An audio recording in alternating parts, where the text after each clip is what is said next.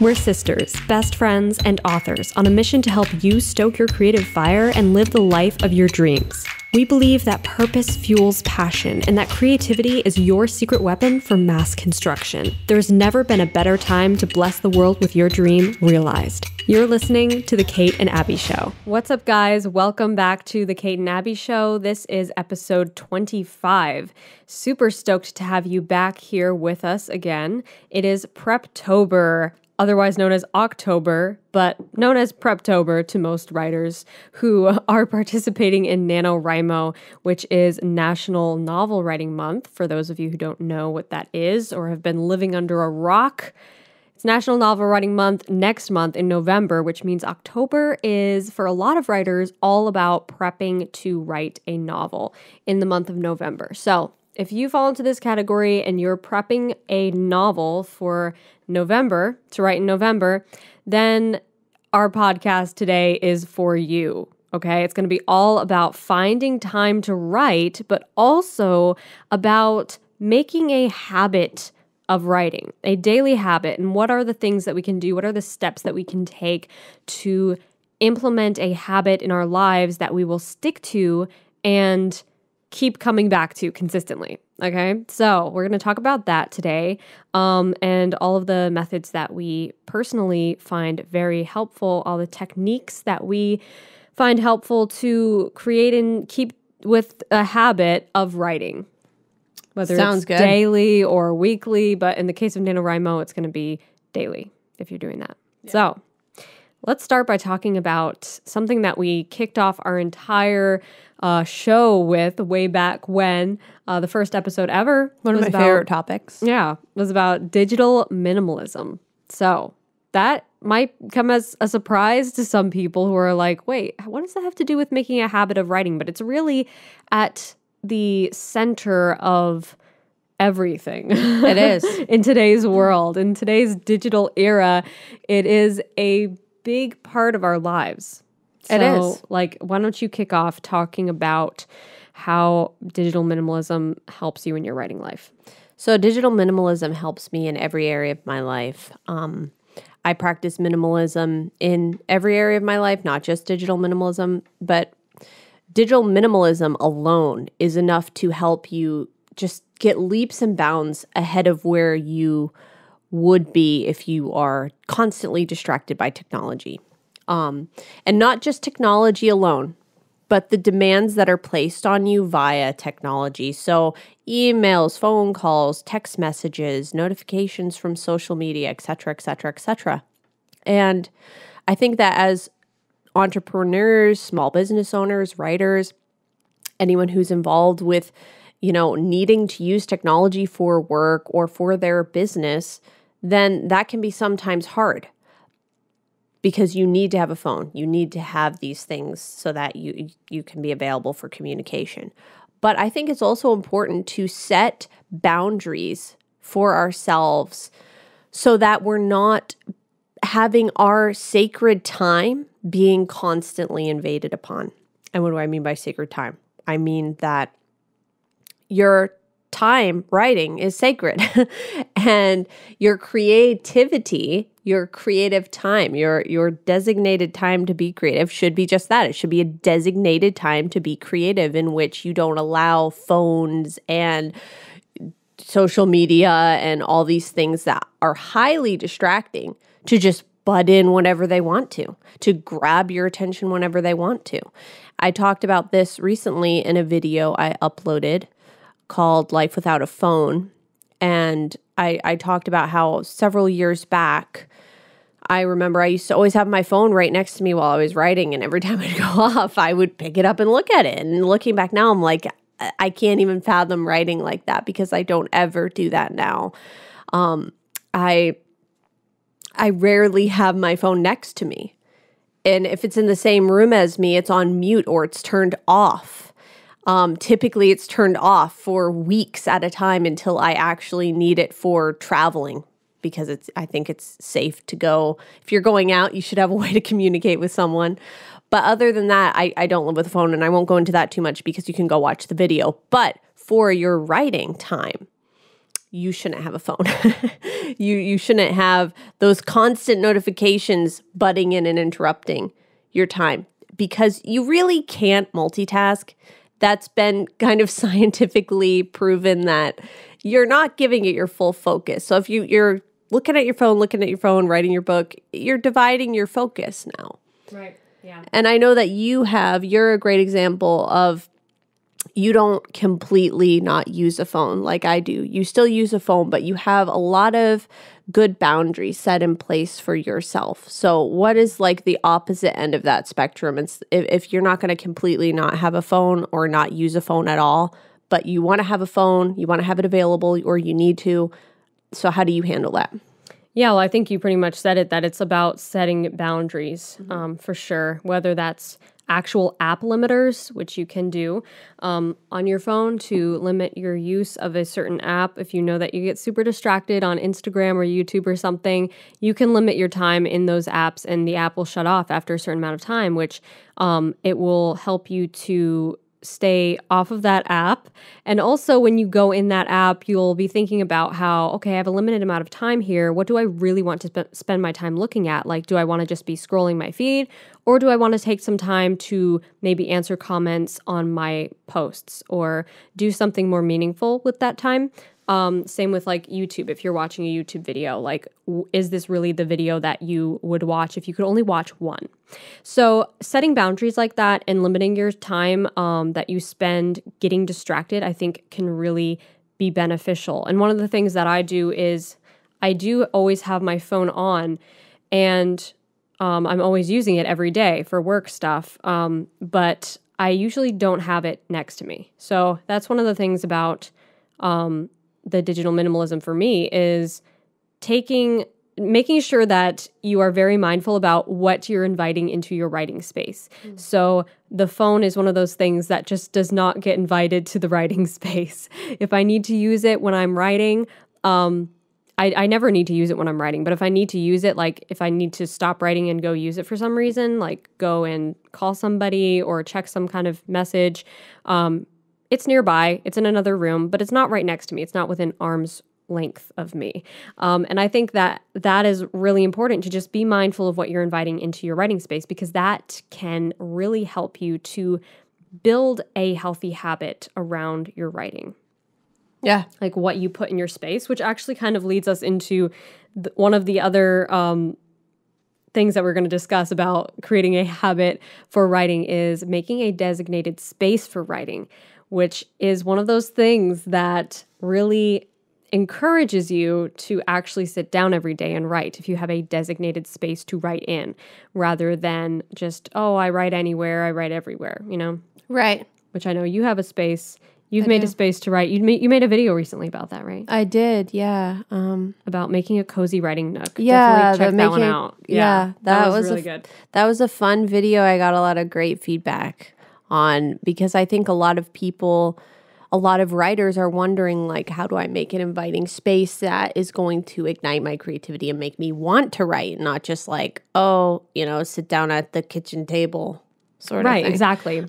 And maybe you're a parent, or maybe you live with your family and there's a lot of chaos. Maybe you share a living space and it's just kind of like, I feel like this isn't really my own. I think a lot of parents listening I know we've both gotten message from a lot of moms and dads who are like, I have to leave my house so I can get some work done. So I think it's important to make a space that's like, it's your own. Mm-hmm. Yeah, for sure. And that's just like one of the things that is really essential with creating a habit, is making it attractive to you, something that you want to go and do. And so what are the things that you can do to make it attractive? And this is actually perfect time to mention this book, which I love so much. I actually want to reread it, which is Atomic Habits by James Clear. And this is just a great book filled with all kinds of awesome advice on how to create great habits that you can really manage very easily and stick to. And the thing that he talks about that I find really interesting in this book is how he talks about the 4 laws of behavior change, which are the first law is making it obvious, the thing you want to do. The second law is making it attractive. The third law is making it easy. And the fourth law is making it satisfying. And I feel like those things can apply to literally anything you want to do, but especially writing. When you think about it in the realm of writing, like what will get me to sit down and write? Well, how can you make it more attractive? How can you make it easy? How can you make it obvious? And how can you make it satisfying? Those are things that I've asked myself. And one of the things that kind of dawned on me during this whole exploration of building healthy habits is really what your brain wants to take the path of least resistance. That's kind of your default. Everybody's brain has that default. It doesn't matter how hardworking you are. I talk about this on my channel all the time. The pain versus pain thing for your characters is that your brain will always be like, what's the least painful option? And that's the root of all procrastination, right? So when you want to procrastinate on something, it's because that isn't really a pressing thing right now, and it's more attractive to not do the thing than it is to do the thing. So how can we reverse that? How can we make it more attractive to sit down and write every day and less attractive to not do that? In fact, painful to not do that or harder to not do that. So I think that we can use these laws of behavior change to build this habit of writing every day in a way that's constructive and doesn't feel like we're forcing ourselves to do it, but we actually want to do it.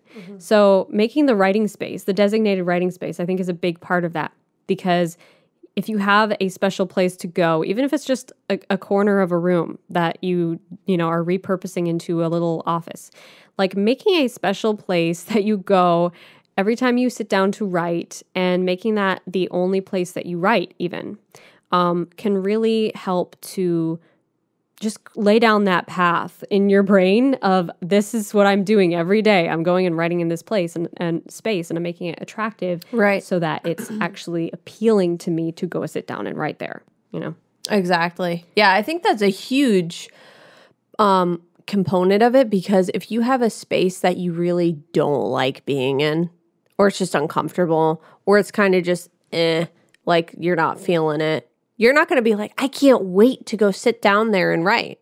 Yeah. You're not going to want to. If it's, especially for me personally, I love minimal spaces so much, and I'm so used to them now that clutter really bothers me. So if I sit down in a cluttered space, I find that I'm way less inspired and I just don't really want to work in it. So I try to take a few minutes every morning before I sit down to write to declutter the space and just tidy. Make it like super appealing. Be thoughtful and mindful of what you're bringing into the space. I usually, on like a typical morning before I get into my writing or even my work, it can apply to that as well. I like turn on my salt lamp, put some oil in my diffuser. I'm thoughtful going about what type of oil and what kind of energy I want to be bringing into the space. If it's something more lively, if it's something more calming, I bring like, some objects that I find calming or peaceful into the space. So I really like curate it and make it like, I want it to look like something that I would see in like, a yoga magazine or something, and something inviting that makes me like, oh, I can't wait to sit down there and write. So that's, I think, really important, even though it sounds like it's just a minor aesthetic detail. It really plays a big role in whether or not you're going to want to spend time in that space writing your book. Right. Yeah. Yeah. And that's like one of the things is bringing things into your space that spark creativity. Right. Whether that is, even just an oil diffuser, salt lamp, or even things that visually inspire you for the story that you're writing, like an aesthetic board, a vision board, something like that. And also digital spaces, like in your Scrivener, customizing your Scrivener to be more appealing to what you're writing, which, by the way, there's going to be some cool stuff about Scrivener on my channel very soon, hint, hint. But just very making cool things, stuff. I've had a sneak preview. It's going to be awesome. Making things that are just creating this space in your mind even that is inviting more creativity, sparking more creativity. And also a big part of keeping a habit or making a writing habit is, of course, finding the time to do that. Finding the time every day to write. So let's say you have the space, you have the motivation, you have the energy, you have all the appealing, attractive things that make you want to go and write, but you feel like you don't ever have the time to write. How do you find the time to write? That's the big question. And one of the answers to that is, first of all, it's the wrong question. You will never find time to write. Underscore to find. You will never find it. You have to make it, okay? It's not going to fall out of the sky into your lap. So how do you make time to write? How do you make time to write? I make time to write by prioritizing it above other things, I would say, would be the simplest answer. I try to identify anything that I'm doing that is useless. Especially, we often do things that aren't even good. They're not even good for us. We're like doing these stupid things that it's like, okay, I'm wasting time looking at a clickbait article. Why am I doing this? This isn't going to help me. I don't need to know these 5 foods that most doctors rip their hair out over. I don't need to do. So identify small things that added up. Click on those? No, I think maybe one time. It really depends. If it's like really nerdy health article, I might click on it. If it looks super spammy, I'm going to be like, eh. Yeah. Yeah. So, but like, it represents wasted time. Yeah. Or the YouTube. I feel like YouTube is a slippery slope for a lot of people, that it's like, you go down this rabbit hole of like, oh, that sounds like an interesting video. And it's like not even something that you would be interested in at any other time of the day, except when you're trying to procrastinate doing something else. And that's very true. That is one that sometimes proves to be a distraction for me, because even though I don't use social media at all, everyone's always like, you say you don't use social media. How come you're on social media? It's like, I use a third-party app on my computer to post things, but I do go on YouTube sometimes because there's some like teaching channels that I love to watch and learn from. And I think that if we can use social media in a constructive way to learn new things and be inspired, that's great. But there's a time and place. But there's a time and place for that. Yes. And like when you're like, oh, there's a little lull, and I'm making a cup of coffee, and oh, look, so-and-so just uploaded a shiny new video. It's only 12 minutes long. I was literally about to say 12 minutes. That is crazy. I was literally going to say 12 minutes long. Wow, that's so weird. Oh, man, we're on the same wavelength. Wow. So then it's like that one that's like, oh, I want to see that other one. She referenced that video, which I should really watch too. And then before you know it, a half an hour has gone by. You've already drank the cup of coffee. This is exactly what I hope people do on my channel, by the way. Yeah, exactly. Although your channel you shouldn't do it, but might actually help encourage someone to get back on the writing path. That's true. That's true. I've had a lot of people comment and say that they're inspired to write after watching my videos. So that's good. That's good on you. So yeah, I think that identify the things that, okay, I'm procrastinating, detach, look at what you're doing, and is it a waste of time? Can it be done later? Yeah. Then stop doing that thing, and then there's your writing time. Yeah. And actually, like in that same vein, you can do this with literally everything, and even your interactions with people. And it can sound a little bit brutally honest sometimes, but don't even care about what they think of you. Ask yourself this question about everything you do, especially like learning something on YouTube or even researching something for your book. Asking yourself, do I need to know this right now? Yeah. Usually the answer is no. I even say this in interactions with people. If somebody's telling me too much information, I'm like, do I need to know this right now? And they'll usually be like, well, no, you don't. Now, this isn't in like, personal conversations that I'm just chilling and having fun with somebody. Obviously, that would be pretty rude. So the other day, Abby, I was out at the grocery store, and you won't believe. Do I need to know this right now? No. Bye. No, I don't do that. I don't do it like that. I'm talking about like business stuff. Okay. So like work related stuff. If someone's just like info dumping on me, telling me about like, all these different things going on, I'll be like, okay, do I need to know this right now? Right. And the answer is usually no. Because if you don't filter that at all, you get overwhelmed. Right. And same with like YouTube videos. So you might be watching something that's like really educational and good, like about, how to do something that you normally do in your life, or how to make 5 different flavors of overnight oats. Yeah, sure. but you're not making overnight oats right now. So do you need to know this right now? No. You can save it for later that night when you maybe are going to make some overnight oats for the next morning, right? Yeah. Like, so that makes more sense to do it that way. And it's also just, I feel like it makes you live more in the present because you're not like getting distracted on a bunch of different topics. You're like, okay, I'm writing right now. I don't need to know other things right now. Exactly. You know? Yeah, exactly. It's And actually, 100% true. The best writing moods that I get in when I like really get on a roll with writing, it's like nothing else exists and nothing else matters. Yeah. So kind of like creating that beforehand of like eliminating other things. Other things don't need to exist right now and nothing else matters. Right. And then maybe you'll get into that really good state of flow where you're writing, you're on a roll, and nothing else exists. Right. Like that place of deep focus. Yeah.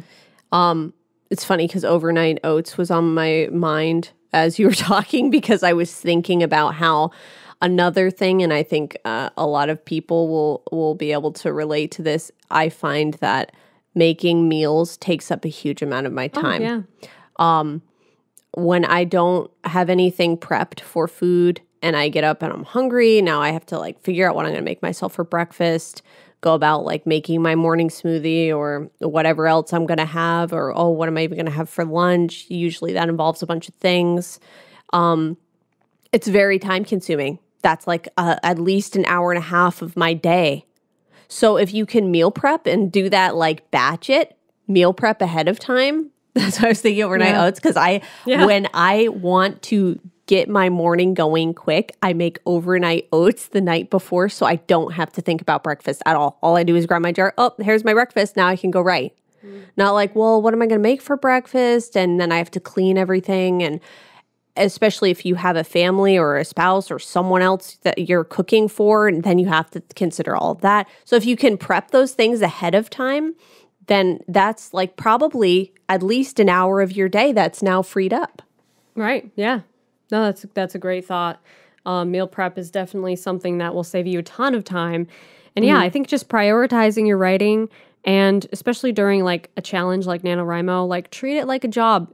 Take it seriously and realize that, you know, for this month or for this period of time, you've decided to prioritize your writing and make it really important to you. And it's okay to put other things off to the back burner for now and tell people that right now I'm focusing on writing this book or meeting this challenge, or at least writing this many words this month. Right.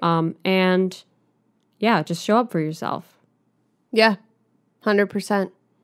So yeah, I think that like pretty much covers it. I mean, it does. Like we're trying to keep it minimal here. Yeah, with the minimalist theme. Minimalist theme. So making just a few things. Yeah, it's really just a few things. It's really just a few things. And you don't have to do like, there's so little involved with you actually doing something here. Yeah. It's mostly mental. It's mostly a mental game. It's a mindset.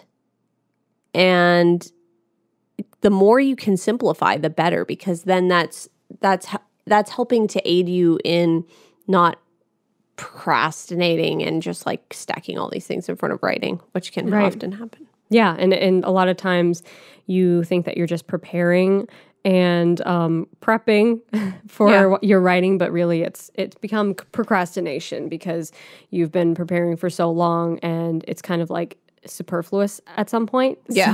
So you want to just do the bare essentials. Okay, right. Exactly, just as much as you need to do, and then sit down and start writing. Yeah. So, yeah, hopefully those are some habits that will help you, or tips that will help you to build better habits that you can stick to. Remember, make it attractive, make it easy, make it obvious, make it satisfying. That's another thing. Reward yourself for a good writing day, or even just sitting down and writing anything. Reward yourself with something that you love to do, whether it's I postponed watching that video on YouTube, or it's some other way that you like to treat yourself to something that is good for you and nourishing and satisfying. Yeah. So definitely keep that in mind as well. That's something that I do for writing, but I also like to try to make the writing process as appealing as possible. So as attractive as you can make that, the more attractive, the better. The more things you can pair with it that are really enjoyable, like making a nice cozy writing nook, making a cup of tea, lighting a candle, doing things that are really relaxing and fun. Make it more fun. Right, because it creates that association in your mind. Yeah. It's like, oh, writing I associate with a cozy cup of tea by the window with a nice smelling candle. So even now when you smell that candle, when it's not burning, you're going to think, oh, I want to write. Exactly. Because you're associating those two things. Now, if you make writing like kind of a miserable task where you're like, I have to do this, and you're at your kitchen table and your kids are like running around yelling and you're like, like that's not going to, you're not going to want to do that again. So make it something that as soon as you think of writing, you're like, oh. Like the Glade commercial? Yeah, I think it is. Yeah. Everyone's like, the candle, the smell of the candle. You want it to be like those, what is it, the Lindt chocolate? Yeah. Like the lady bites the truffle and it's just like, oh, she goes into like paradise. Yeah, paradise for like a minute. That's what you want your writing time to be. You want it to be a Lindt truffle. Yeah. So make it that. Exactly. You can, for sure. But yeah, so those are our best tips for keeping a writing habit this November, or if you're preparing for NaNoWriMo, or even writing before NaNoWriMo, anytime, any place, that's how to keep a good habit of writing. Our best tips for it. Yep. So if you enjoyed this episode, share it with a writer buddy, especially one who is going to embark on NaNoWriMo this year. And also, if you're on just listening to the podcast on Spotify or something like that, check out the YouTube version, the video version, which is on Kate's YouTube channel, which is youtube.com/KAEmmons. And check out my channel, which is youtube.com/AbbieEmmons. And if you are interested in supporting the show and getting behind the scenes content, check out our Patreon, patreon.com/The Kate and Abbie Show, and you can support us there. But as always, a great way to support us is to just share the podcast with a friend. So yeah, that's it for us. Until next week, rock on and stay stoked.